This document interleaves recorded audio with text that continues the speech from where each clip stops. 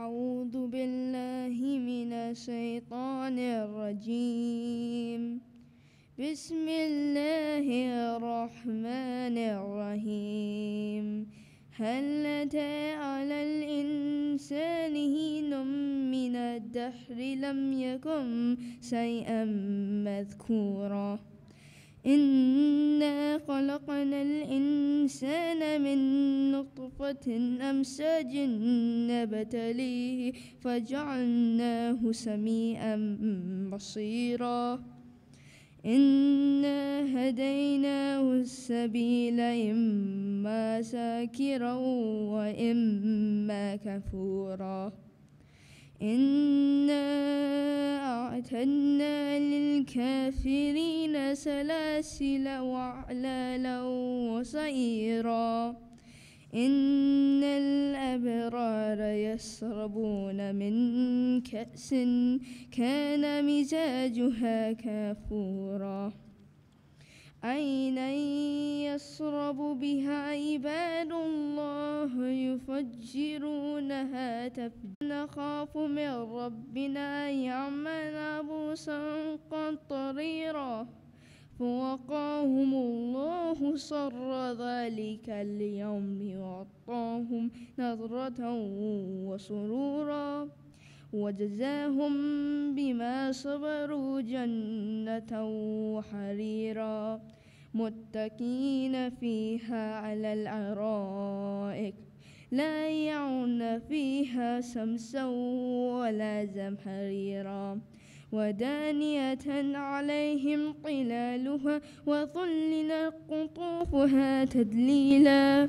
ويطاف عليهم بآنية من فضة وأكواب كانت قوارير من فضة قدروها تقديرا. ويسقون فيها كأسا كان مزاجها زنجبيلا.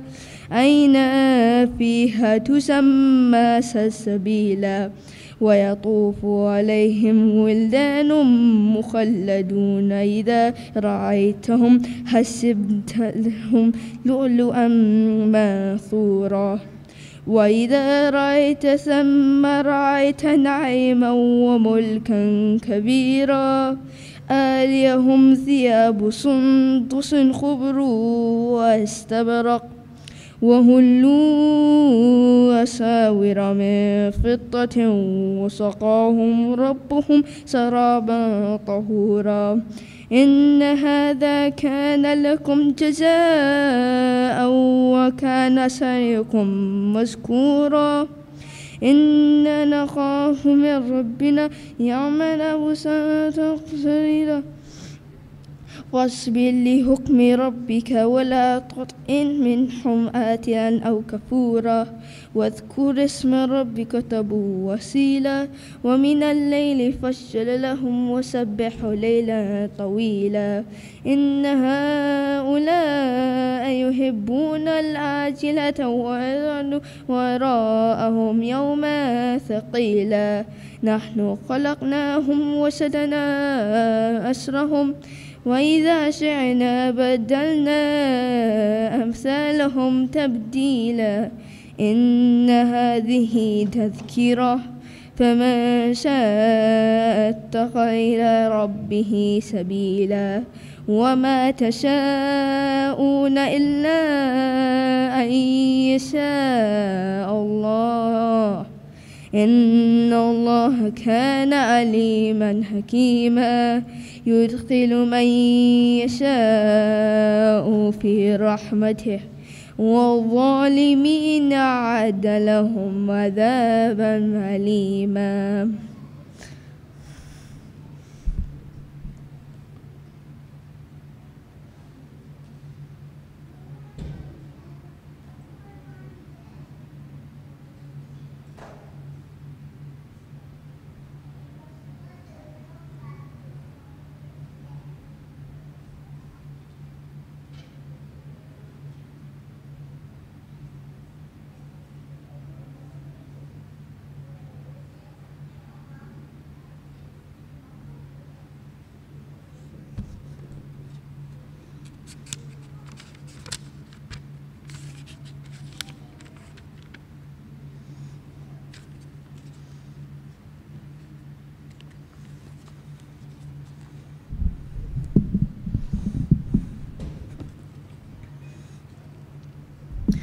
أعوذ بالله من الشيطان الرجيم. بسم الله الرحمن الرحيم.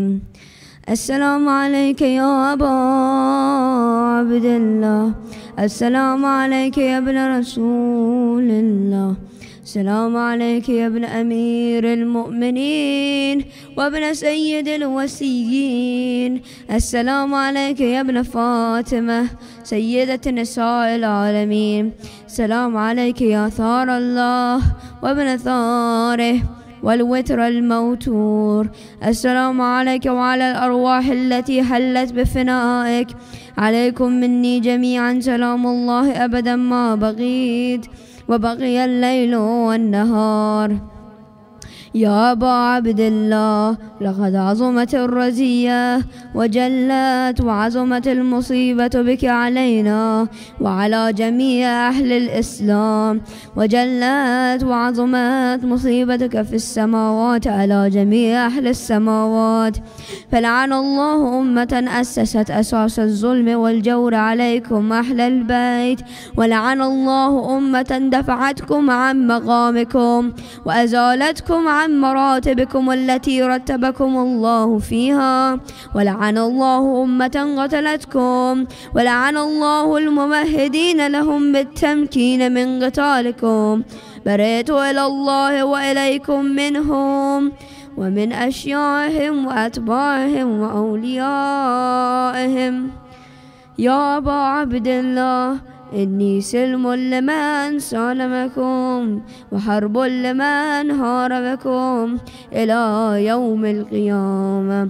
ولعن الله آل زياد وآل مروان، ولعن الله بني أمية قاطبة، ولعن الله ابن مرجانة، ولعن الله عمر بن سعد، ولعن الله شمرا، ولعن الله أمة أسرجت وألجمت وتنقبت لقتالك.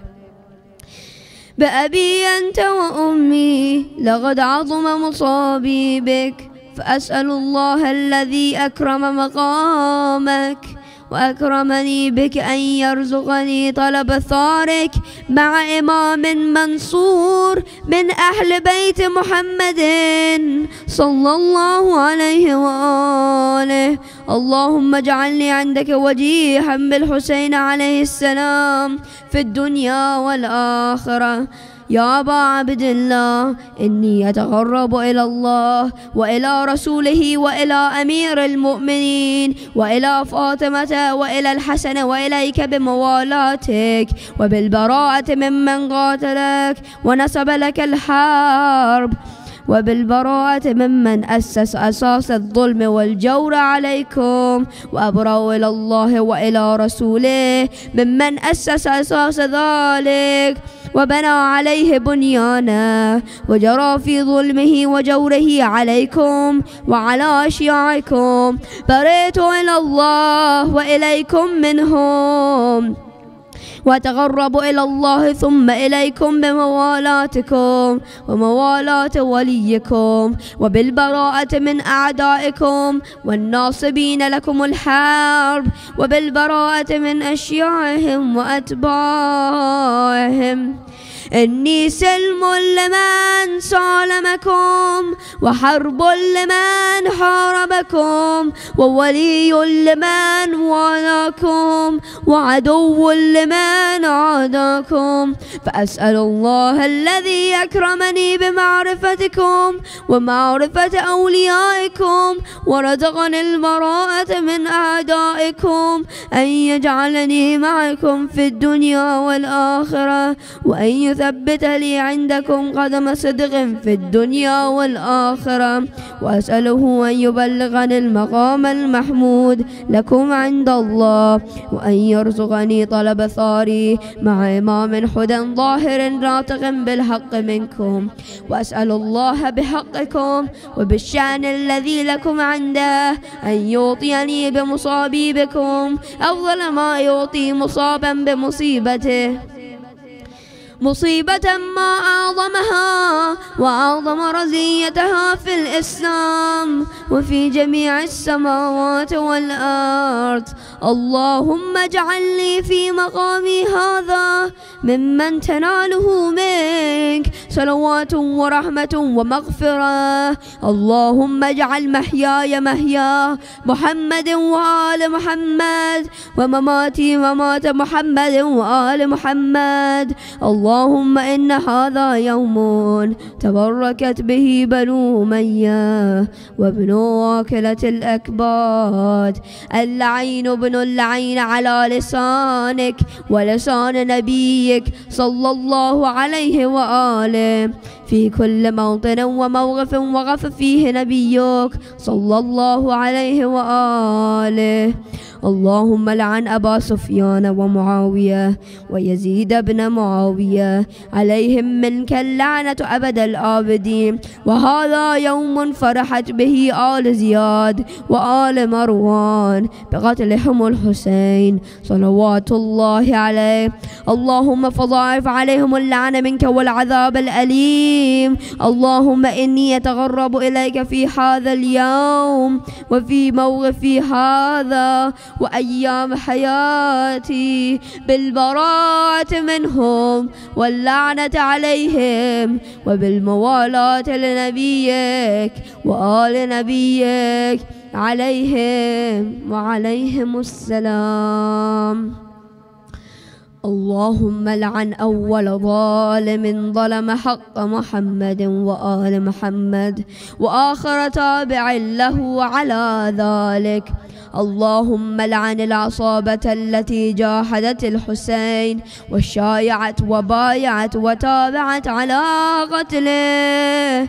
اللهم لعنهم جميعا. السلام عليك يا أبا عبد الله وعلى الأرواح التي حلت بفنائك. عليك مني سلام الله أبدا ما بقيت وبقي الليل والنهار، ولا جعله الله آخر العهد مني لزيارتكم.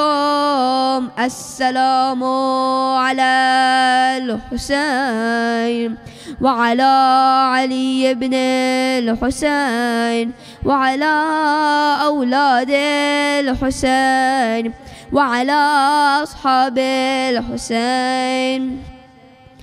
اللهم خص أنت أول ظالم باللعن مني وابدأ به أولا ثم لعن الثاني والثالث والرابع.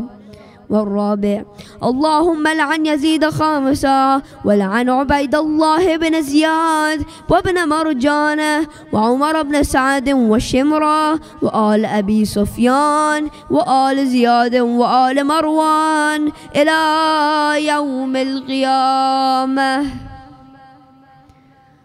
اللهم لك الحمد حمد الشاكرين لك على مصابهم.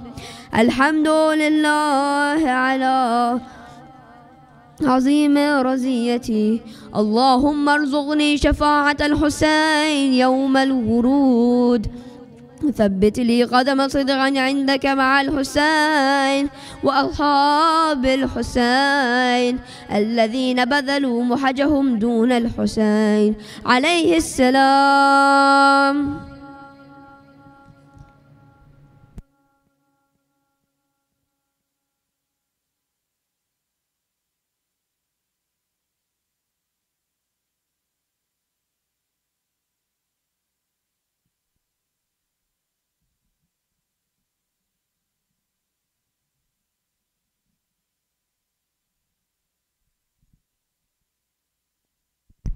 صلوا على محمد وآل محمد.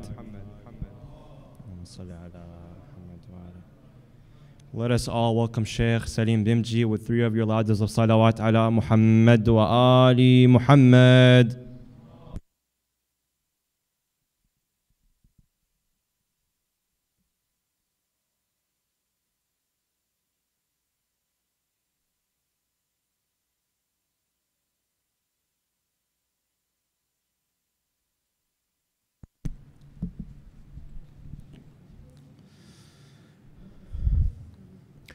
أعوذ بالله من الشيطان الرجيم بسم الله الرحمن الرحيم الحمد لله رب العالمين الحمد لله الذي هدانا لهذا وما كنا لنهتدي لولا أن هدانا الله والصلاة والسلام على أشرف الأنبياء وسيد المرسلين وشفيع المذنبين سيدنا ونبينا وحبيب قلوبنا وطبيب نفوسنا وشفيع ذنوبنا أبي القاسم محمد اللهم صل على محمد وآل محمد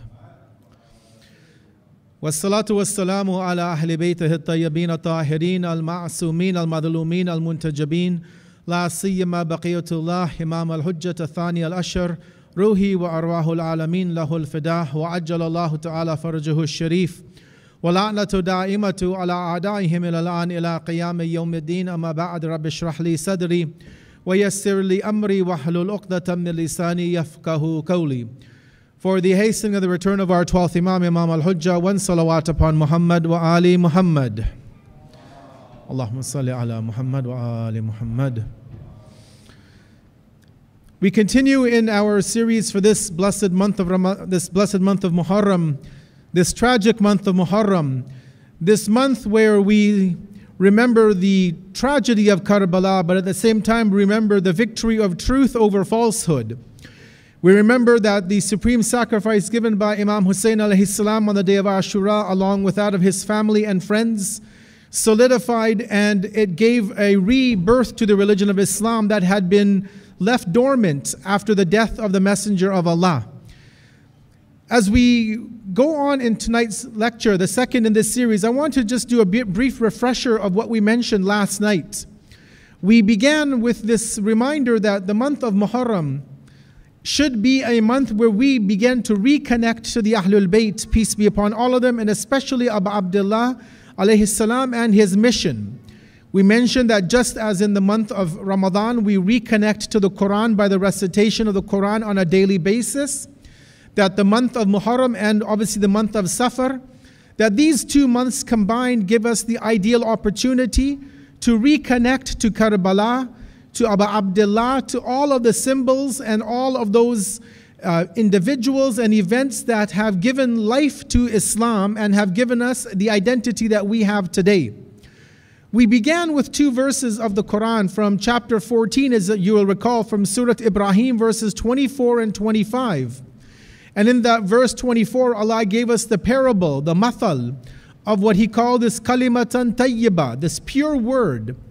And Allah said that the pure word is like a pure tree, where He said, Asluha thabitun wa faruha fis sama. And we went on to say that these majalis that we hold, that we have been holding for 1,000, if not more years, become the epitome of this verse. That these majalis, these gatherings, these commemorative sessions that we have where we remember the tragedy of Karbala, they are the epitome of the pure word. They get us closer to Allah. They get us closer to the Messenger of Allah. And as we mentioned that these pure words that are from the Ahlul Bayt are from the Quran, just as the pure tree that Allah gave us the symbolism of, the parable of, they allow us to grow, to mature, to develop, to recognize that even when we are in difficult situations, that we have the ability to go back to the tragedy of Karbala, to analyze the various events that have taken place in that holy land, and to root ourselves and to ground ourselves in the remembrance of that tragedy of Karbala. From there, we went on to begin the topic of this pure life, this Islamic life.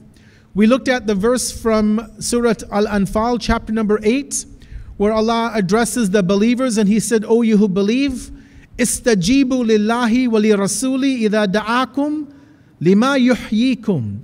Answer the call of Allah and His Messenger when they call you to that which gives you life.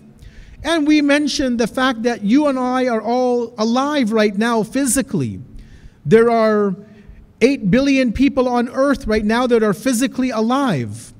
But Allah differentiates between physical life and spiritual life.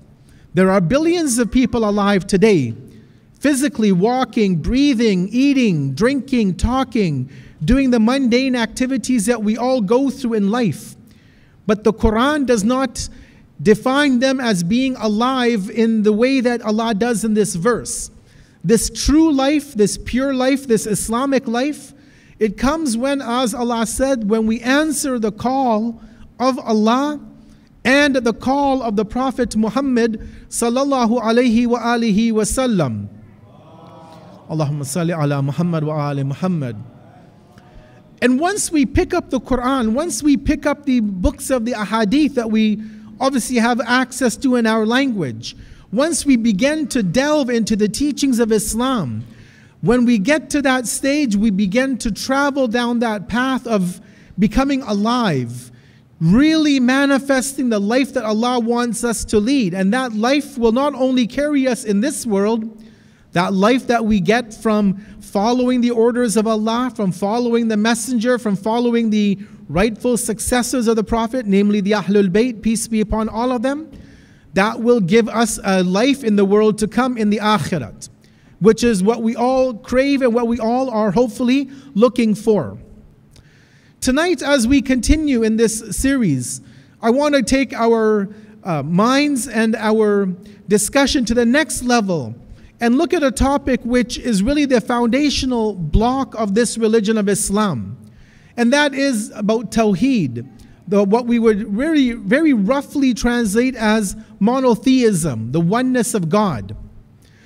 You know, if you ask anybody, even a non-Muslim, for example, hopefully they would know the minimal about Islam. And if you were to ask them what is the minimal basis that the religion is founded on, they would say, well, you are part of the Abrahamic family. You believe in one God. Allah is your God, as they would say. And yes, they would be right. But the question which we want to look at today and answer is that what is the definition of Tawheed? What is monotheism? Again, as a very rough translation of it. We all claim to be muwahhids, ones who believe in the oneness of God. But how deep have we taken the concept of Tawheed? How far have we allowed this to permeate our lives? How far have we allowed the Tawheed, which is explained by the Quran, which has been explained by the Ahlul Bayt, peace be upon them, and that has been explained by our beloved Prophet Muhammad sallallahu alayhi wa alihi wa sallam, into our lives? Allahumma salli ala Muhammad wa ali Muhammad. One of the first things that we have to ask ourselves, and our people would be asking, is that what is the goal of this life? Were we born, as the Quran says, that there are some people who say we were born, we live, we die, and that's all there is? Is that all there is to the life of this world? Is that just we're here for a couple of years to enjoy ourselves, to go through the motions, and then we end, and then there is nothing that comes after this world? What happens when we are faced with difficulties and challenges in our lives? For those who don't believe in a supreme being, in a higher being, in a God, what happens when they are faced with challenges? Where do they go? Where do they turn? Where do we turn? And even maybe worse than that is, if this life is all about attaining stuff, material things, what happens when we reach and we get to that level of making it in this world, when we have everything that we hoped to get? Then what happens with the life? What is the meaning of life? What is the purpose of life? You know, I remember a story, and this is a true story. It happened to me about 20 years ago. I met a man from our community, the followers of the Ahlul Bayt, peace be upon them. But his religious affiliation was very, I would say, superficial.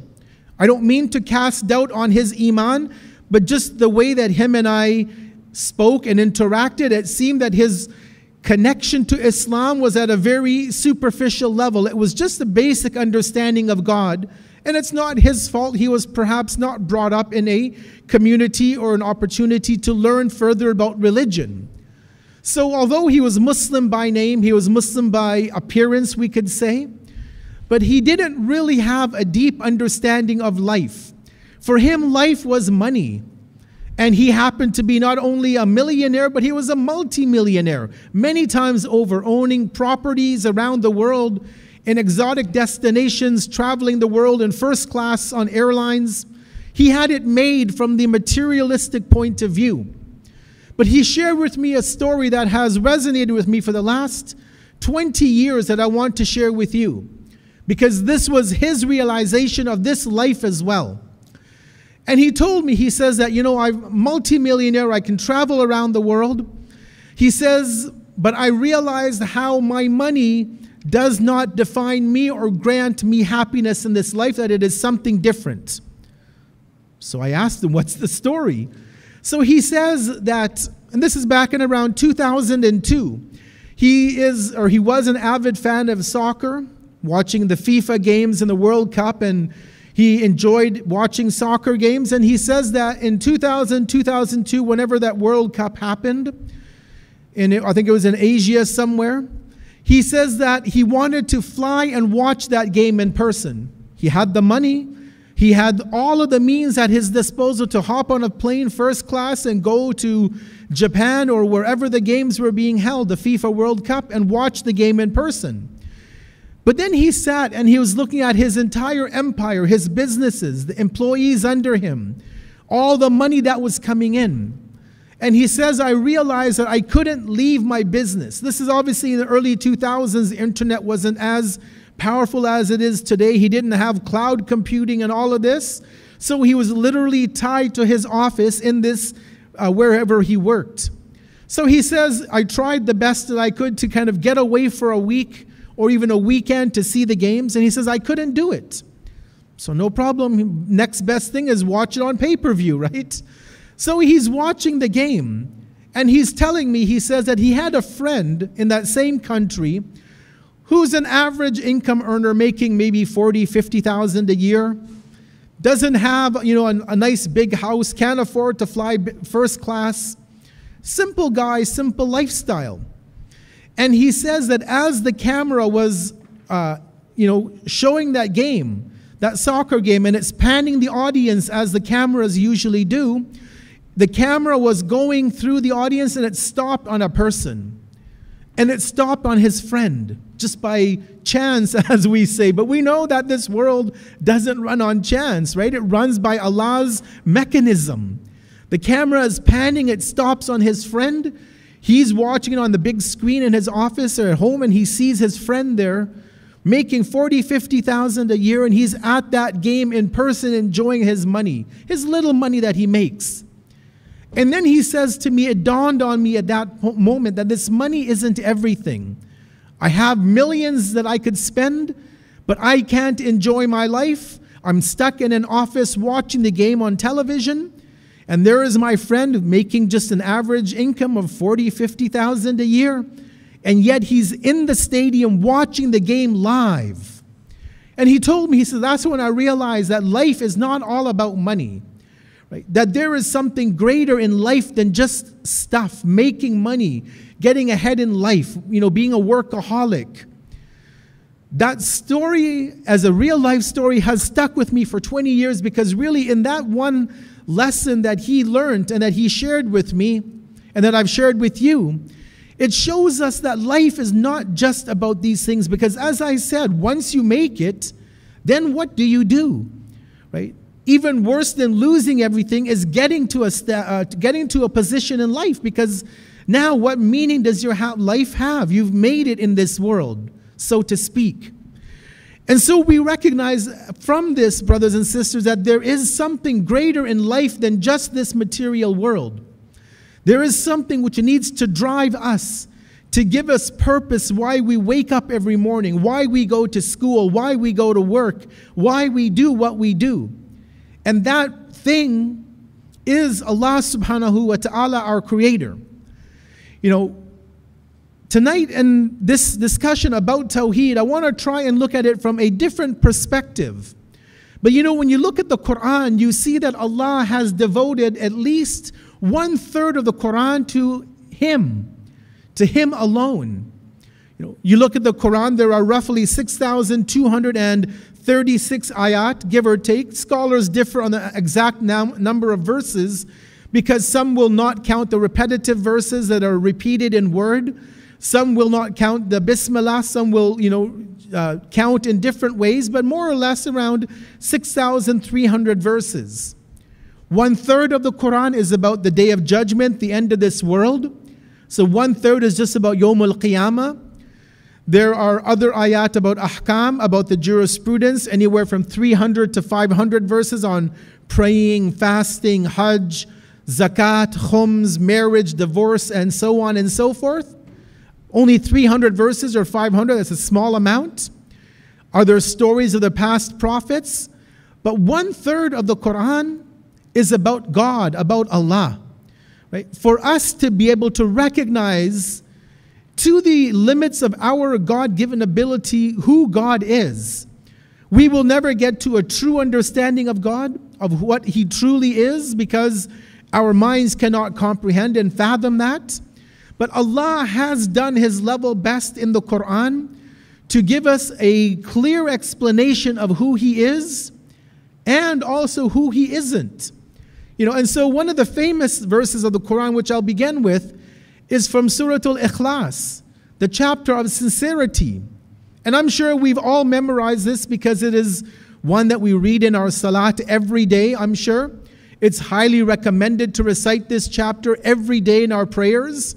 In fact, the hadith of the Prophet and Ahlul Bayt, peace be upon them, tell us that if you go one day praying your 5 daily prayers, your Fajr, Dhuhr, Asr, Maghrib, and Isha, and you don't recite Surah Al-Ikhlas, you have basically not been fair to Allah. You've not been fair to the Quran. Hadith say you are not counted as being amongst the musallin, as those who engage in salat. So at least once in one of your 5 daily prayers, Surah Al-Ikhlas should be there. It's also mentioned in the hadith that it is equivalent to 1/3 of the Quran. And scholars suppose that maybe this is the fact because, as I said, 1/3 of the Quran is about Tawheed. And so this chapter is worth 1/3 of the Quran because it is all about the oneness of Allah. The very first verse after the Bismillah is Kul Huwallahu Ahad, where Allah tells Rasulullah, our beloved Prophet Muhammad, sallallahu alayhi wa alihi wa sallam, Allahumma salli ala Muhammad wa ali Muhammad. He says to the Prophet, say to the people, say that He is God the One, that He is Allah the One, Ahad. Now even this word, Ahad, there is such a debate amongst the theologians and the philosophers of Islam that what does it mean, Ahad? If you look at commentators such as Ayatollah Nasir Makarim in his Tafsir Namuna, he goes through about 4 or 5 pages just looking at the word Ahad. Does it differ from Wahid in Arabic? Because both are translated as one. Is Ahad, what does it mean?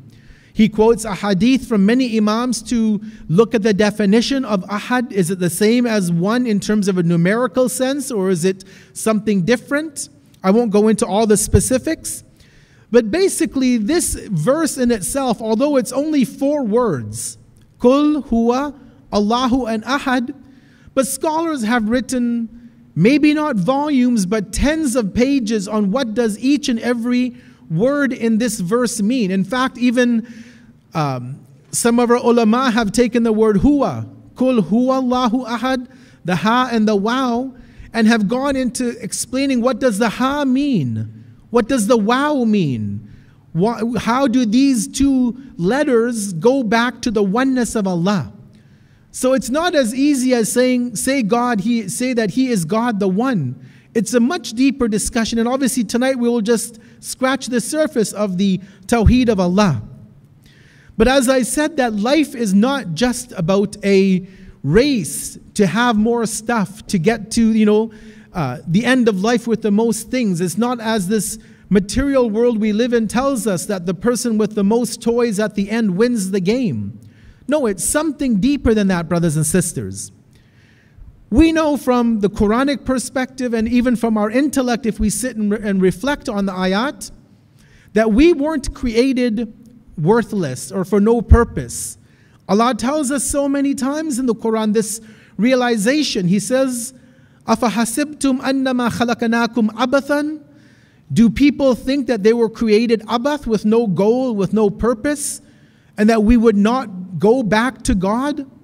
No, we weren't created worthless with no aim. Allah had a reason why He created us. We have a reason why we are on earth, why we're here. We all have a purpose. We have a role to serve, whether it's now, whether it's later on. We know even if you take it further to the time of our 12th Imam and his return, we've all heard the number 313 of the 313 people that will be there with the 12th Imam. But do we know that 50 of them will be women? So it's not only men that have a role in the time of the Imam, that we have nothing to do, just men will be responsible for running the affairs and helping the 12th Imam, but 50 will be women. That means that women have a role to play in this religion, in the society, in our community.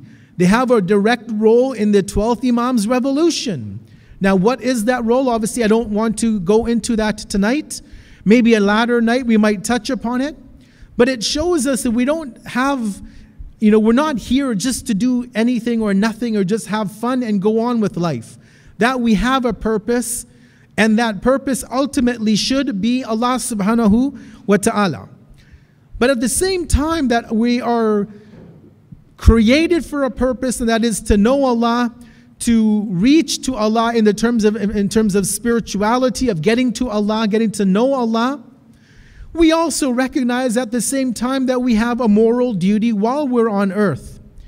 We're not just here to become monastic hermits and move up into the mountains and into a cave and worship God, as some people within the Muslim world think that this is religiosity.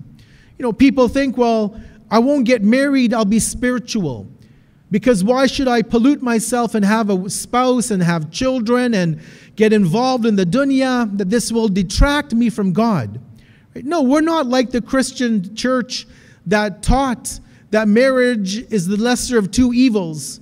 If you have a choice between marriage and sinning, it's better to get married. No, Islam doesn't look at it like that. Islam looks at marriage as being a way to get to Allah. Having families is a way to get to Allah subhanahu wa ta'ala. Having a job is a way to get to Allah. Playing sports is a way to get to Allah.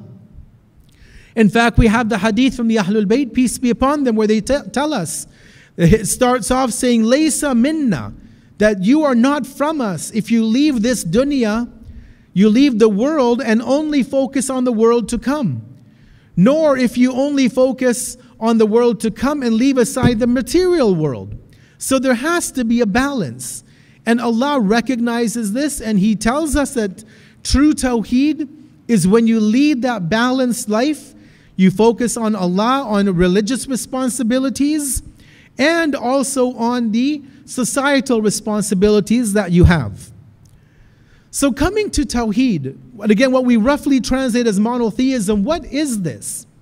We traditionally would translate and teach our children in the Sunday school or in the Islamic schooling system that tawheed means monotheism. It means to believe in one God. It means to deny the fact or deny the belief of others that there are two gods, because some people believe in a God of good and a God of evil. Right? There's a duality in God in some religions. Others believe in the Trinity, God the Father, the Son, the Holy Spirit. So sometimes when we learn and we are taught tawheed and we think about it, we think, oh, God is one, Allah Ahad. It means there's no two or three gods. And we move on with life. We don't recognize that, although that is an accurate definition at one level, but it's not the complete definition of what Allah means when He talks about tawheed. Rather, tawheed can be understood as proclaiming the oneness of God first and foremost, maintaining this, and practicing it in our lives. Recognizing that Allah is the only one in existence, and that everything that we do needs to be geared and focused towards that one Creator. It's a simple example that I can probably give is when you watch the news or the television or you watch the internet, they talk about healthy living. They'll say that to, be healthy, you have to eat well, you have to have a balanced diet, you have to have a good exercise regimen in your life to remain healthy. Now, it's one thing for you and I to see those commercials and just believe in it. Yeah, I believe in healthy living. But then you're eating the fried chicken, and you're eating the greasy food, and you're not exercising, and you're not taking care, you're not eating, the vitamins and minerals you need. So that belief in eating good and in physical exercise won't get you anywhere. It's just a belief. I believe it. I saw the TV commercial. My doctor told me don't eat too much, sugary foods. Keep away from diabetes. Don't do this, don't do that. I believe them, but I don't practice it. What's the value of that belief? It's very minimal, if any. But what has value is when the doctor tells you do this or don't do this, and then you follow it. You follow the regimen of eating healthy, of exercise, of doing all of the things that we're recommended to do, not only by our doctors, but in the hadith of the Prophet and the Ahlul Bayt, peace be upon them. So the belief system is one, and the practice is something different.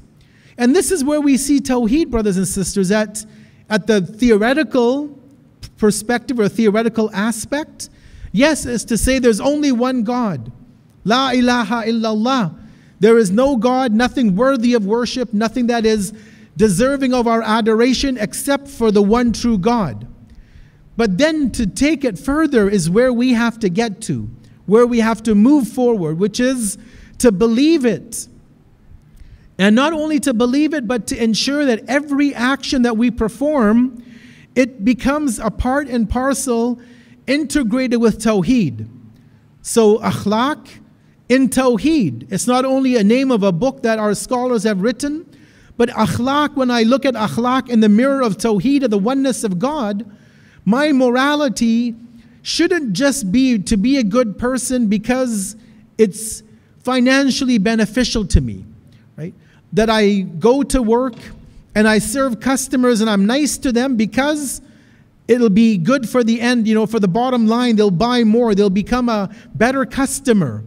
No, I become a good person because God wants me to be it. Out of monotheism, because these are qualities that God wants us to imbibe. Whether it be acts of worship, whether it be morality, the akhlaq of Islam, whether it be the jurisprudence, the ahkam, the fiqh, all of these areas, once we begin to look at them under the lens of Tawheed, then we begin to develop what other scholars have referred to as a Tawheedi lifestyle, where our entire life becomes centered on Allah. That we do whatever we do for the sake of Allah because Allah wants us to do it, or Allah wants us not to do something. Not because it's not, it's a good thing to do from a financial perspective or from another perspective. No, but because Allah expects it from us, that we want to channel our entire life to be on the path of Tawheed, on the path of following Allah subhanahu wa ta'ala. Sallu ala Muhammad wa ali Muhammad.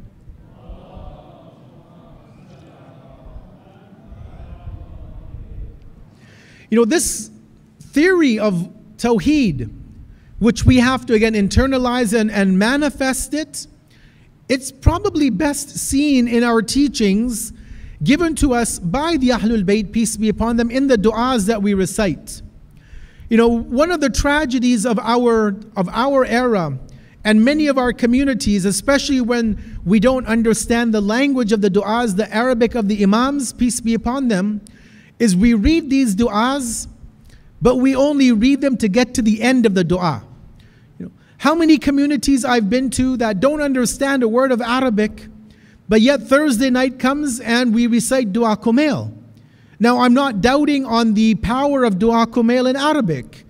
I'm not saying we don't read it, but I'm saying that if we don't understand the language, we have to begin to teach and learn the Arabic of the Quran, of the du'as.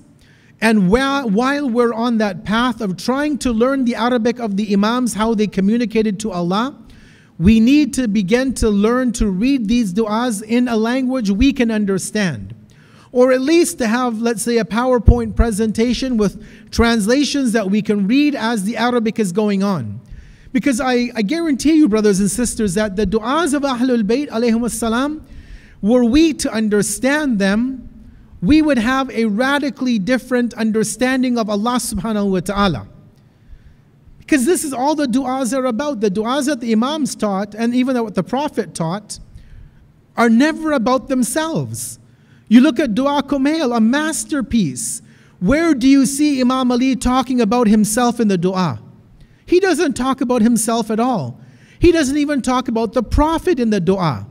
Yes, at the very end we send salawat on the Prophet because that is a recommendation in the dua to ask Allah to bless the Prophet.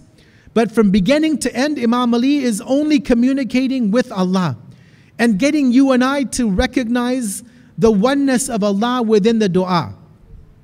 You know, there's this portion, let me just mention it as I move on, where Imam says, As'aluka bihaqqika wa qudsik. I ask you, O Allah, by the right that you have and by your greatness, by your sanctity, by your honor, by your majesty. Wa a'dami sifatika wa asma'ik. And by the greatness of your characteristics, your qualities, your traits, and your names. He says, أن تجعل أوقاتي في الليل والنهار بذكرك معمورة. He's saying to Allah, allow my entire 24 hours, day and night, layl wa nahar, to be filled by your remembrance. That's tawheed, that my entire day should be in remembrance. But let me ask you, does the Imam, is he saying that I take my prayer beads out and I'm at work and I'm counting subhanallah, subhanallah, subhanallah? I'm driving in my car and I'm taking out the prayer beads and doing the dhikr of Allah? Is this what the Imam means, that my day and night is in a constant remembrance of Allah by these little prayer beads that I buy when I go for ziyarah? No, he's not saying that. Yes, that is one manifestation of the dhikr of Allah, is to take out the prayer beads and enumerate the names of God. But more importantly, as hadith tell us, is when we recognize that every instant of our lives, Allah is watching over us. That, the Imams tell us, is the greatest dhikr of Allah. When I recognize that when I'm at school, I could be cheating on an exam, but I remember that Allah is ever present. Alam ya'lam bi anna Allaha yara, as the Quran says. Do we not know that Allah is ever watchful? That I don't cheat on my exam at school because I know Allah is witnessing it. I go to work and I have a customer and I'm charging him, I'm billing him by the hour. Do I bill him for 8 hours when I only did 5 hours of work and say, it's okay, he's not going to know the difference? No, I remember that Allah has ever witnessed. I do the dhikr of Allah and I remember that Allah is witnessing. Why should I steal somebody's money? For a few dollars extra, I take in haram income into my life. Or I work at a company and I get half an hour break for lunch. And I say, you know what? I have to pray Dhuhr and Asr and eat. So I'm going to take an hour. And it's okay. It's a multinational. They're a big company.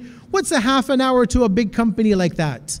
Or I take pens and paper, or I take a laptop and I don't return it back to work again and say, well, they're a kafir. They're non-believers. I can do what I want. No, at that stage, I do the dhikr of Allah and I say, Allah, I remember Allah, and I think, would Allah approve of this? Is this a manifestation of tawheed? Is this what Allah would expect? And I don't rip off my customers. I don't rip off my manager or the company I work for. Because I'm engaging, as Imam Ali says, أَن تَجَلَ أَوْقَاتِي فِي اللَّيْلِ وَالنَّهَارِ بِذِكْرِكَ مَعْمُورًا. I'm constantly in the dhikr of Allah, day and night, so I'm not going to steal or shortchange my customers or take from the companies whatever they have. Again, it's all about Allah and Dua Kumail. And then he says, وَبِخِدْمَتِكَ مَوْصُولًا. Allow me to be joined in your service, to always be in the service of Allah. وَأَعْمَالِ إِنْدَكَ مَقْبُولًا. For my actions to be accepted. حتى تكون أعمالي وأورادي كلها وردا واحدا وحالي في خدمتك سرمدا. Where he says that allow my life, my works, My wird, as he says, wirdan wahida, means let every action that I do in my life, not just a wird as in a dua that I recite or a dhikr that I make. No, that everything I do from the time I wake up till the time I go to sleep, from the day that I become of age, become baligh, become baligha, I have that responsibility to God, until the day I leave this world, allow me to be in your service and allow me to have, to be on that path, not to deviate from the path of Tawheed. From these few lines of Dua Kamil, brothers and sisters, we can see Imam Ali is pointing us to Tawheed, and every line perhaps in the dua can be looked at under the lens of Tawheed and how we live a monotheistic lifestyle. We get to that point in life, inshallah, we make to that point before we leave this world, before we die, before we're in the ground, that every action that we do is for Allah. Our direction in life becomes Allah. Our direction is not this world or money or power or fame. No, those will come. But the goal and the direction in life becomes Allah subhanahu wa ta'ala. And as hadith tell us, that when you and I reform our relationship with Allah, Allah will ensure that our lives are reformed with this world. We serve Allah and this world will serve us. But the hadith tell us, if you serve this dunya, Allah will not allow His walaya, His authority to blanket us. We will be left to the people. We'll be left to the whims of society. We'll be left to the winds of change to blow us this way and that. And God forbid we get to that level where Allah allows us to be left alone to our own inklings and to be devoid of the walaya of Allah subhanahu wa ta'ala. Salu ala Muhammadin wa ali Muhammad. Muhammad wa ali Muhammad. There are many other examples of the du'as, but I'm going to skip them for tonight. Other du'as, again, many of our du'as teach us this level of tawheed. All of them, perhaps, I would say, because they all are pointing us back to Allah. But let me go back to the topic and try and wrap up in the next 5 or so minutes. That one of the reasons why we are expected to not only have the theoretical tawheed, but to make it our worldview, that the way that we look at everything around us, that it becomes based on tawheed, is because of the fact that whatever people do in this world is normally based upon their own motive, their own motivation, right? The niyyah, the intention, why people do things. Everybody does things for their own personal reasons. And Allah mentions this in the Quran in chapter 17, verse number 86, where He says, "Kullun ya'malu ala shakilatihi," that everybody does work or stuff based on their own personal reasons. Right? There are those who do things for fame, for their TikTok moment, to get famous on Instagram, to get famous on social media. People do stuff. There are people who do things even on in terms of religion. They do things because they think they will get more likes on social media. They'll get more invitations. People even pray, unfortunately, sometimes, not for Allah, but for others around them. It's like this story that people quote. I don't know if it really happened, but the story says that one day there's a Muslim in the masjid. He walks into the mosque, probably in the Middle East, because they're open all the time. And the man goes in the masjid and he starts to pray, Allahu Akbar. He starts the first surah. And then as he's praying, he hears some noise behind him. So he thinks to himself in the middle of prayers, oh, somebody's come into the mosque. Let me kind of show off, and recite a longer surah. Make a longer dua and kunut.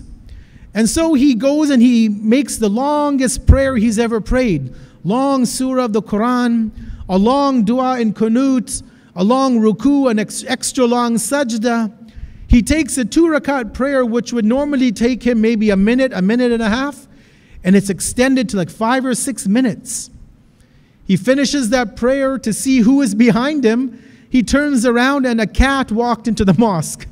So he made a beautiful prayer for a cat, thinking that was somebody who would be amazed by his prayer. So his reward is not with Allah on the Day of Judgment. That cat will have to give him the reward. Right? So people do stuff because of other people, unfortunately. And even people worship other than Allah. I don't mean idol worshippers. I don't mean people that worship in a temple. No, Allah tells us, أَرَأَيْتَ مِنِ اتَّخَذَ إِلَهَهُ هَوَى. Have you seen those people that take their lower desires, their whims, their passions to be their God? They worship the self. Right? They worship their own egos. Right? Why do people take selfies? You know? Up until 15, 16 years ago, there was no word called selfie because we didn't have phones with front-facing cameras. But once those came into being and people started taking selfies, it's because you want to be seen. I want to be seen in the public, you know, on a beach or doing some activity or having fun and showing the world what I'm doing, right? It all became about the self, the nafs, the ego, me. I want to be center stage, the limelight. أَرَأَيْتَ مَنِ اتَّخَذَ إِلَهُهُ هَوَى. This verse is so relevant to that concept that it's almost like Allah revealed it for this era. People that would take themselves as being the focal point in society. And ultimately, when people get to that level, they begin to forget Allah. And as Allah says in the Quran, He takes it further and He says that when you forget Allah, Allah allows you to forget yourself. Right? You lose direction in life. You lose that life that life that Allah and the Messenger call us towards that we talked about last night. And we become people that are the worst of the worst. In fact, there's a hadith I want to share with us. It's narrated from Amir al-Mu'mineen, and also it comes to us from the Prophet Muhammad sallallahu alayhi wa alihi wa sallam. Allahumma salli ala Muhammad wa ali Muhammad. And it's a very harsh hadith.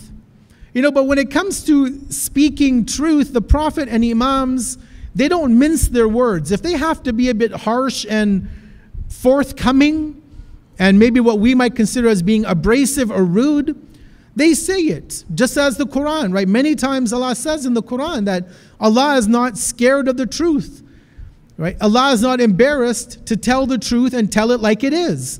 Even when the Sahaba, the companions, would come to the house of the Prophet, and they would come and eat food. And they would sit around and chill with the Prophet and chit-chat and talk and waste his time. Allah says in the Quran that the Prophet wants you to leave, but he has too much humility, too much greatness to ask you to leave. But the verse says Allah is not embarrassed, and Allah will tell you, Allah will call a spade and tell you, get out of the house of the Prophet, eat, finish your conversation, then leave. The Prophet has wife, he has got family, he's got things to do. Don't sit there and just, you know, take up his time. So Allah is not scared to tell the truth. So what does the Prophet say? What does Imam Ali say about people that use this world and it becomes their God, their focal point? Everything centers around them. The hadith says, Man kana himmatuhu ma yadkhulu batnahu kana qimatuhu ma yakhruju min batnihi. It's a pretty harsh hadith. He says that person whose ambitions and endeavors are solely focused on what goes into their stomach, their whole life is about what you eat. You know, you see TV shows on the channels of Master Chef and cooking and all of these things to make the food look exactly how it should be. People spend hours prepping food. I'm not saying we don't do that, but we eat good food, but going overboard in extremes. The Imam is quoted as saying that person whose entire focus is what they consume, their worth in life is what comes out at the end. Now you know what comes out at the end. So imagine the Imam is saying that when your entire focus is this dunya and this world, your worth is just what comes out in the toilet. Right? You don't have any worth because your self-worth is now gone. You're only looking at your own passions, your own whims, your own desires. And so in order to wrap up and conclude, we remind ourselves that a true follower on this path of seeking life, istajibu lillahi wa li rasuli idha da'akum لِمَا يُحْيِيكُمْ, as chapter 8 said, answer the call of Allah and the Messenger when they call you to that which gives you life, is that we need to go back to Tawheed. Not just God is one, and now we're done as people who believe in Tawheed. No, that we internalize Tawheed. We recognize that not only is there only one God, but everything that we do from the time we wake up till the time we go to sleep, from the time we become mentally aware, we become baligh, we know our responsibilities, until the time we die, whether it's in this center, it's at work, it's at school, it's in the mall, it's in the park, that all of this becomes something and things that we do based on the world outlook of Tawheed, on the oneness of Allah. There's no doubt that we have to study the theoretical aspect, and there are great books written by our great scholars that have analyzed Tawheed and given us the in-depth understanding of Tawheed. But once we've understood the theory of Tawheed, that's where we then go to the practical. That now, how do I color every day of my life with the color of Allah subhanahu wa ta'ala? As Allah says in the Quran, Sibghat Allah, وَمَنْ أَحْسَنُ مِنَ اللَّهِ سِبْغَةً, that take on the color of Allah. Take on this appearance of Allah. Now Allah doesn't have a color, Allah doesn't have a shape. But what He's saying is Sibghat Allah, is take on the qualities of Allah. Take on the characteristics, become a true follower of Allah. Become one with Allah, not in a physical sense, not in a sense of, that we morph with Allah or that we merge into Allah. No, but that we become one with Allah, that our entire lives become patterned on the life that Allah wants us to lead. And that life can be epitomized when we follow the Prophet and his family, the Ahlul Bayt alayhim as-salatu was-salam. Sallu ala Muhammadin wa ali Muhammad. Ala Muhammad wa ali Muhammad. And tonight, as we continue and we conclude in this night of Muharram, the first official night, we've concluded the first day of Muharram. This is our second majlis. We recognize that we can never get to the status of Rasulullah. It's impossible. You and I will never make it to be like Rasulullah. People say, well, if I can't be like Rasulullah, then what do I do? We know that we can never be like the Ahlul Bayt alayhim as-salam. No matter how perfect our sister's hijab is, we recognize they will never be as perfect as Fatima Zahra alayha salam. But may Allah bless them for maintaining the hijab in these difficult situations that we live in.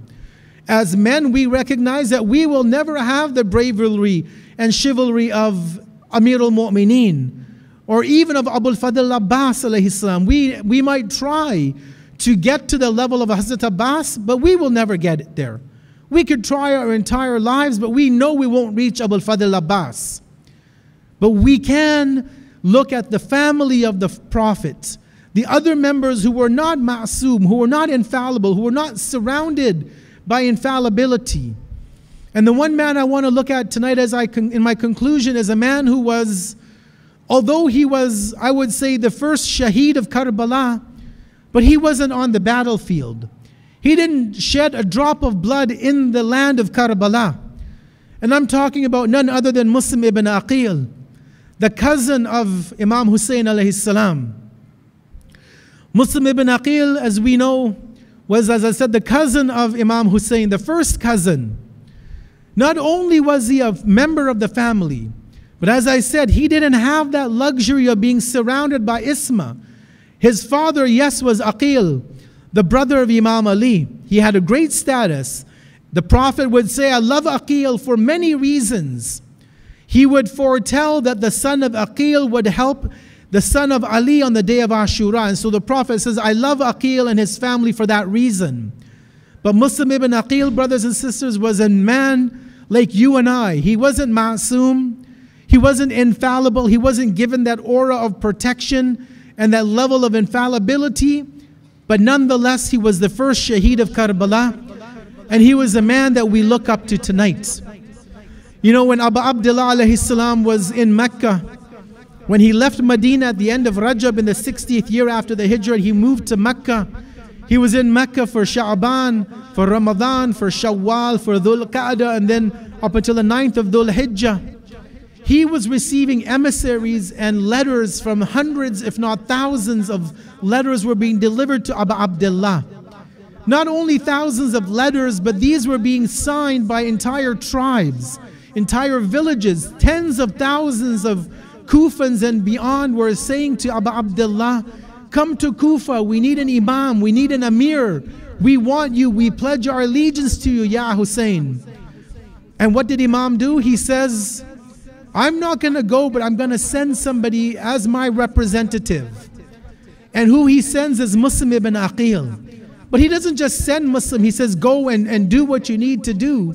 He writes a letter, and in the letter he says, I'm sending you somebody who is my akhi, my brother, and ibn ammi, my cousin, and thiqati, and the trustworthy one, min ahli bayti, from my family. This was a man, brothers and sisters, that Imam Hussein alayhi salam had so much conviction and trust in that he said, you go to Kufa, you gauge the situation, and then you report back.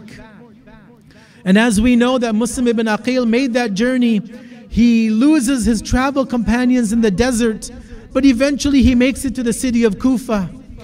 He makes it to Kufa, but there is already friction stirring in the community. He gets there, he begins to go to the house of Mukhtar, the same Mukhtar that would years later launch a revolution to avenge the tragedy of Karbala. And historians say that Muslim ibn Aqil will go to the Grand Mosque of Kufa, the same mosque that's there today. He would go to the Masjid of Kufa, and there were thousands upon thousands of people praying their Jamaat namaz behind him day after day. But after the Banu Umayyah found out, once Yazid was told that Muslim is in town and people are following him, people are developing that affinity, and they're pledging their allegiance that they will support Abu Abdullah, Yazid sends a letter to replace Nu'man ibn Bashir, who was the governor of Kufa at the time, with Ubaidullah, la'natullah alayh. He comes to Kufa and he begins to threaten the people. Historians say that at one time Muslim had thousands of people praying behind him in Jamaat, that he would look behind him after Maghrib, and the thousands had trickled down to hundreds. They would do du'as, they would do their dhikrs, and he would pray Isha. And he would turn around after Isha, and there would be a handful of people in the mosque praying behind him. In this state of loneliness, of ghurba, brothers and sisters, Muslim ibn Aqil, he walks the streets of Kufa. He has nowhere to go. He knows, as the word has gotten out from Ubaidullah bin Ziyad, that if you are found to be a follower of Muslim, if you're found to be a follower of Abu Abdullah, that your head would be on the line. And so the same people that were supporting Muslim now lock their doors. They shut the lights of their house. They turn off the candles as Muslim walks by. And as Muslim is walking through the streets of Kufa as a stranger, he gets to the house of a woman. It's a woman her name is Taw'a. She's a lover of the Ahlul Bayt. She notices one evening that there's somebody at her door, sitting at her doorstep. She opens the door, she sees this man. She says to him, "O strange man, who are you? Why are you sitting at my door in the middle of the night?" Muslim says, "My name is Muslim. I've come from Medina. I've come as an emissary from Hussein ibn Ali." As soon as Taw'a hears the name of Hussein ibn Ali, she breaks down in tears. She is a lover of the Ahlul Bayt. She recognizes the situation. She tells Muslim that you're not safe to be outside. Come into the house. We're told that Taw'a cooks some food for Muslim. She gives Muslim some water. She says that you can stay here, but be careful because her son, she says that my son works for the government, and if he finds out you're in my house, if he finds out that you have been given safe refuge in my house, he will report you to the governor, to Ubaidullah bin Ziyad. And as she says that, as Muslim goes to sleep that night, as he wakes up in the morning, the son of Taw'a named Bilal al-Hadrami, he recognizes that Muslim is in the house. He recognizes that this emissary of Abu Abdullah has come into his mother's house. Immediately, because he knows there's a bounty on his head, he goes back to Ubaidullah bin Ziyad. He wants that reward. He wants the money that has been promised. And so he tells them that Muslim ibn Aqil is at the house of my mother. As the historians mention, that Ubaidullah ibn Ziyad begins to assemble tens upon tens of soldiers. They go towards the house of Taw'a. Muslim ibn Aqil, not wanting to be a burden on this lady, he leaves the house. He encounters the enemy soldiers. One after one, the historians mention that Muslim fights and he kills them one after the other. Muslim is not an ordinary man. He has the blood of Abu Talib flowing in his veins. He's a warrior. He's a brave, chivalrous man. He fights against the enemies. He cuts them down one after the other. Eventually, however, Muslim is attacked from all sides. They begin to throw rocks at Muslim. They smash his front teeth. They begin to throw rocks at his head. They begin to attack him with spears. Eventually they tell Muslim, they say, Muslim, surrender. We promise you that we will give you security and safety with the governor. Muslim accepts this appeal and he goes to the palace of Ubaidullah ibn Ziyad. They begin to curse Muslim ibn Aqil. They begin to curse Abu Abdullah. Muslim recognizes that this is his last moment. These are his last moments of his life. He asks for a glass of water. He tries to drink the water, but the blood is flowing from his mouth. He throws that water out. They fill it again with water. It begins again, the glass begins filled with blood. He throws that water out. For a third time, they give him a glass of water. The teeth that have been broken through the rocks are falling into his glass. He throws the water away. He says, it's okay. I'll be dead in a few moments, I know. And I will go to Rasulullah. I will go to Amir al-Mu'mineen and they will quench my thirst at the pool of Kawthar. Brothers and sisters, as Muslim is going through these difficulties, eventually they make the order to kill Muslim. The historians say that they sever Muslim's head from his body as he's on top of the palace, on the Darul Imara, the palace of Ubaidullah ibn Ziyad. They throw his body from the top of the palace. It lands in the streets of Kufa. They take the body of Muslim ibn Aqil. They drag it through the streets of Kufa.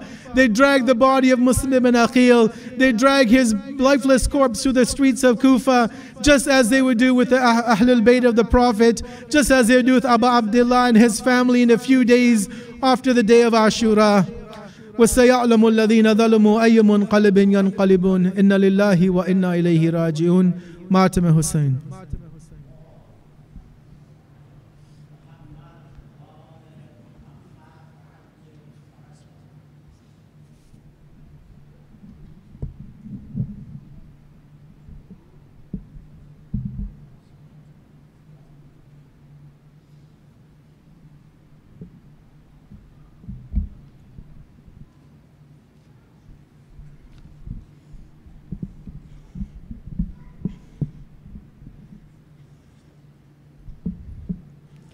Sallallahu alayk Mawla Hussain.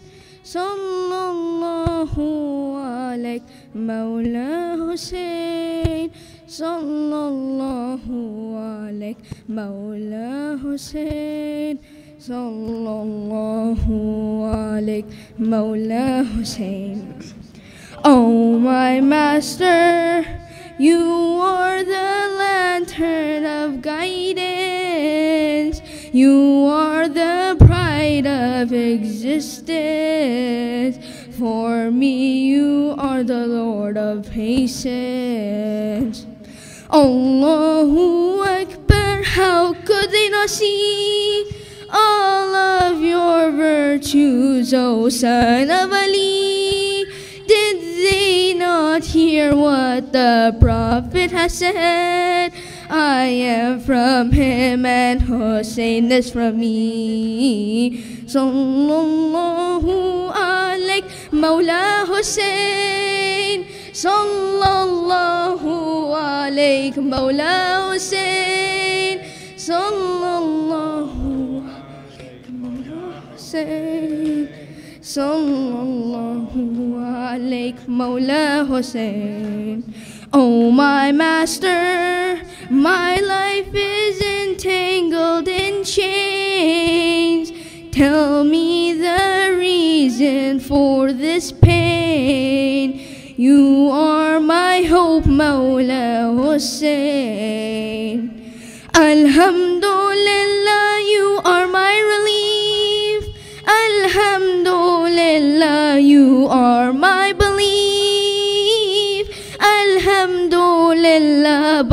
your holy name. I withstand all pain and every grief. Sallallahu alayk Mawla Hussein. Sallallahu Mawla Hussein. Yalla, louder. Sallallahu alayk Mawla Hussein. Sallallahu alayk Mawla Hussein. Oh my master, my heart beats for your Karbala. As arba'in years, my Mawla, I yearn for you, O son of Zahra. Subhanallah, by the grace of your land, Allah has put our cure in your sand. Subhanallah, by your sacrifice, Karbala has become paradise. Sallallahu alayk Mawla Hussein.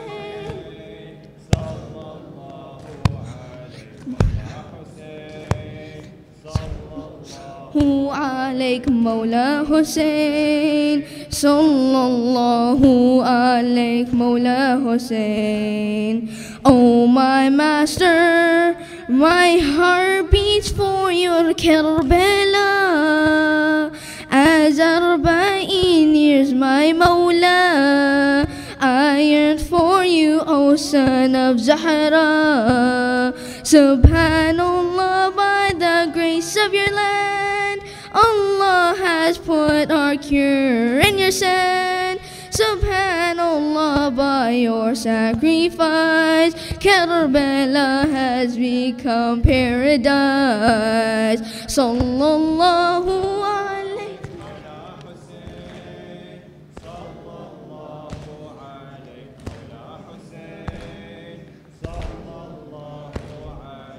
Mawla Hussein. Sallallahu alayk Mawla Hussein. Mawla Hussein, change my destiny like your whore. My salvation lies at your door. Without you I am lost for sore. My hopes are tied with you, show me a sign. You are the only hope to the divine. No other path can lead me to the truth. Now my only hope has become your shrine.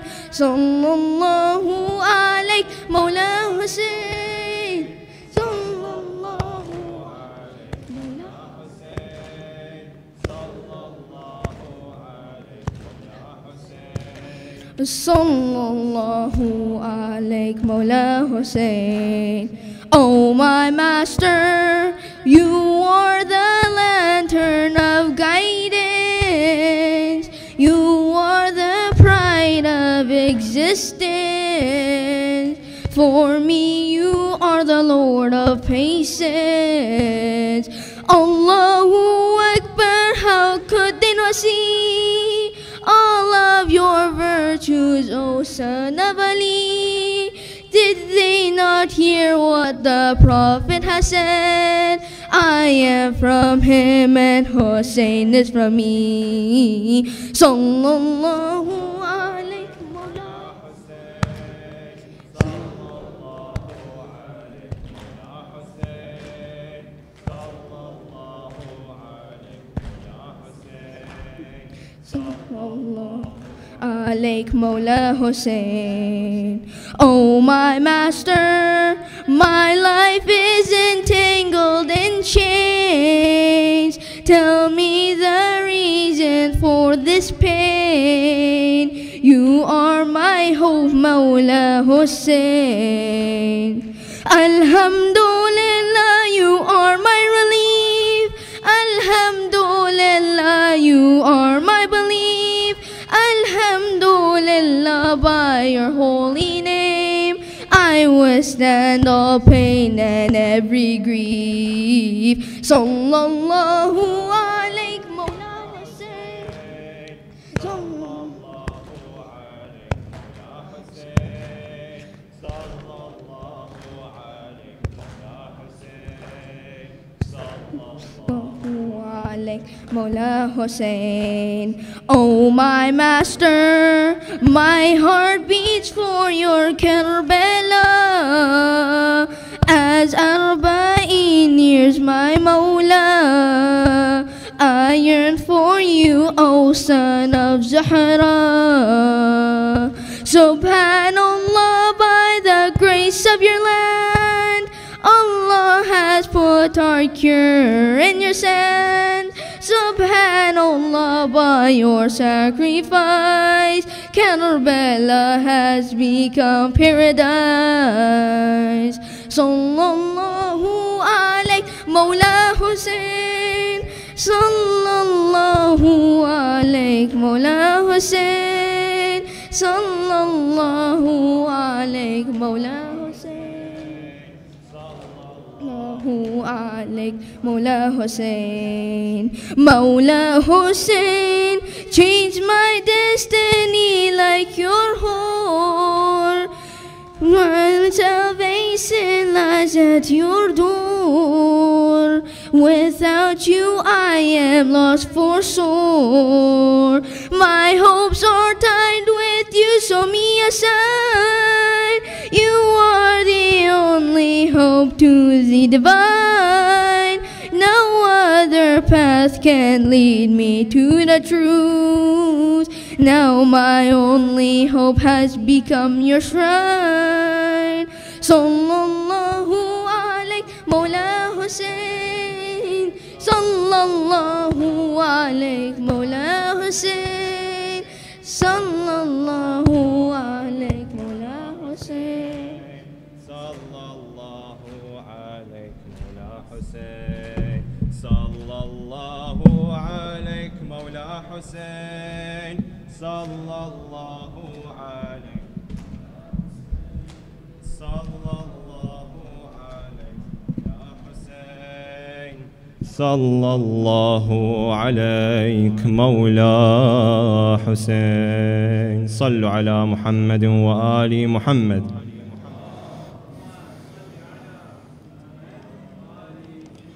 The second one, for the love of Hassan al-Hussein, with the loudest of your voices.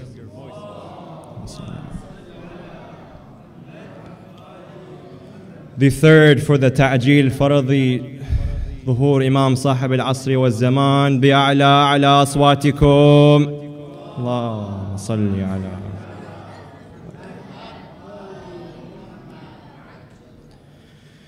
لا تسأل عن حالي شلوني، أنا بخيري وانت قبالي، رمحك لايك لك يا ابن أمي، هو العالي يريد العالي، مرات الدمع ينشاف موقف والدليل بهاي أمنا فاطمة يا حسين، تحفظ دمعتي البكاي، صارت لك فراتي العين، من شفتك بعزة ماي، من شفتي الشمس فوقك، صارت بنت ابوك فياي، ما تعطش ما دام عيوني، بيه نشوفي ودمعة لاني، والشط ما يصعد للغيمة، هو العالي يريد العالي، هو العالي يريد العالي، بس بالاسم مسبية طلعت الثايرتك آية كلها تشوفني العباس بس ما شايل الراية هوديك ماياك وعيناك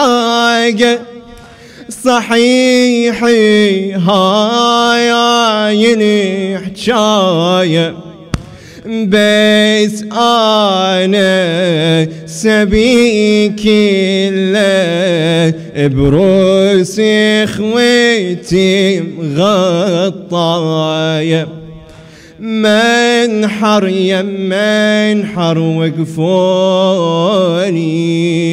بهية خيمت غطي خياني هاشم يا قاعد كفيهم هاشم يا قاعد كفيهم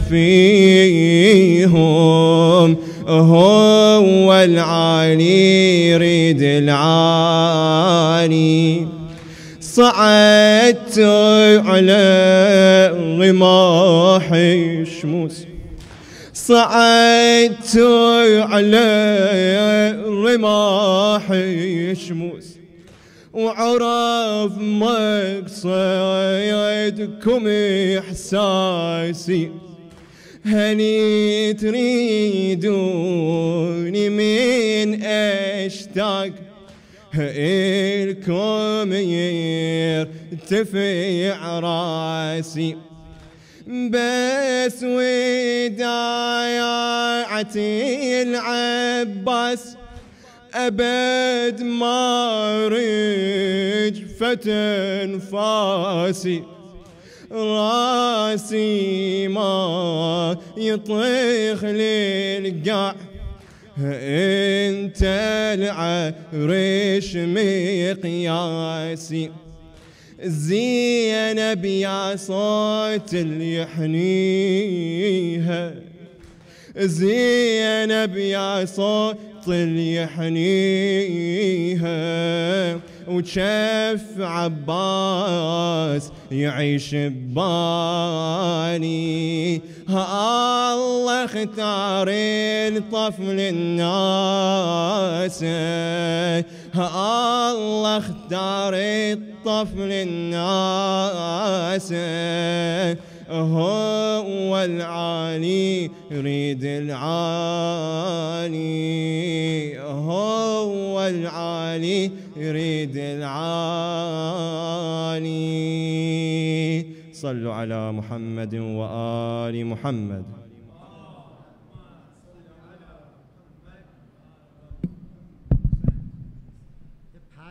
چون وقت نیست ما نماز میخونیم سینه زنیه که انشاءالله کمک کنیم گل سرخ بهارانی حسینم گل سرخ بهارانی حسینم چراغ نیزدارانی حسینم بخوان قرآن برایم که دنبالت بیایم بخوان قرآن برایم که دنبالت بیایم حسینم و حسینم حسینم و حسینم حسینم و حسینم حسینم و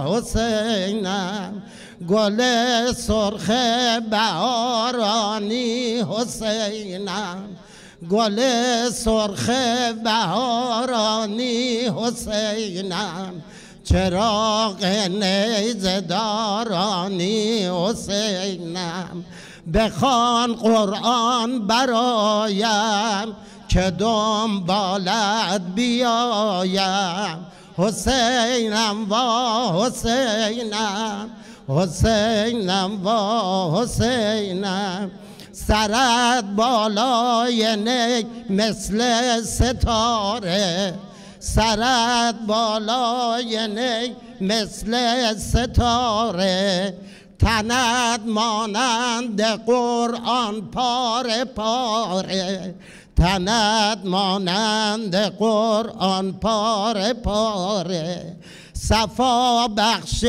دل من چراغ محفل من صفا بخش دل من چراغ محفل من حسینم و حسینم حسینم و حسینم به قربان سر نورانی تو به قربان سر نورانی تو چرا خون ریزد از پیشانی تو به ناله نور دیده زرگ های بریده به ناله نور دیده زرگ های بریده حسینم و حسینم حسینم و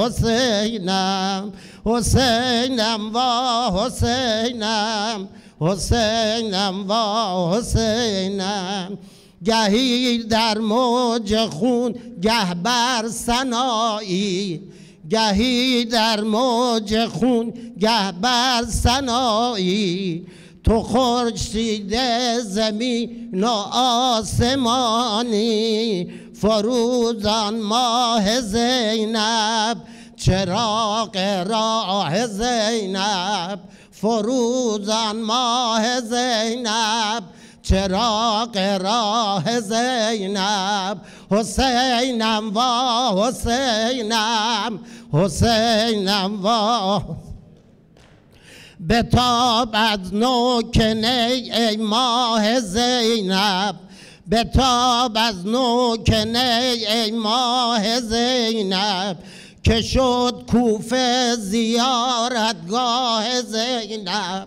که شد کوفه زیارتگاه زینب سر راحت نشستم به محفل سر شکستم سر راحت نشستم به محفل سر شکستم حسینم و حسینم حسینم و حسینم نگاهم کن نگاهم کن نگاهم نگاهم کن نگاهم کن نگاهم که من زوار تو در قتلگاهم که من زوار تو در قتلگاهم عذارم لاله گون است رخم رنگین ز خون است حسینم و حسینم حسینم و حسینم مات از آتش تو کائنات است حسین آتش به دل آب فرات است حسین لب تشنه لب آب روان جان دادیم با آنکه لبت آب حیات است حسین سبحان الله والحمد لله ولا اله الا الله والله اکبر الله اکبر الله اکبر الله اکبر الله اکبر اشهد ان لا اله الا الله اشهد ان لا اله الا الله اشهد ان محمد رسول الله أشهد أن محمد رسول الله.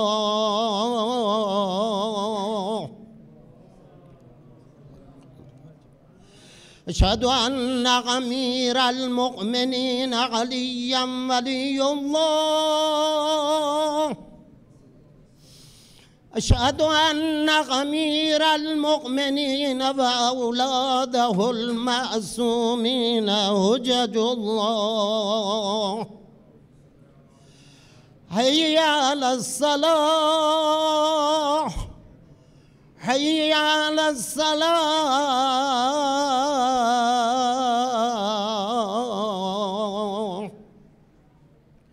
حي على الفلاح، حي على الفلاح،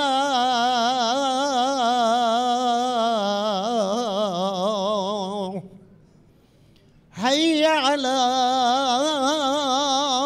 خير الأعمال، حي على خير الأعمال. الله أكبر، الله أكبر، لا إله إلا الله، لا إله إلا الله. عجلوا بالصلاة قبل الفوت، عجلوا بالتوبة قبل الموت.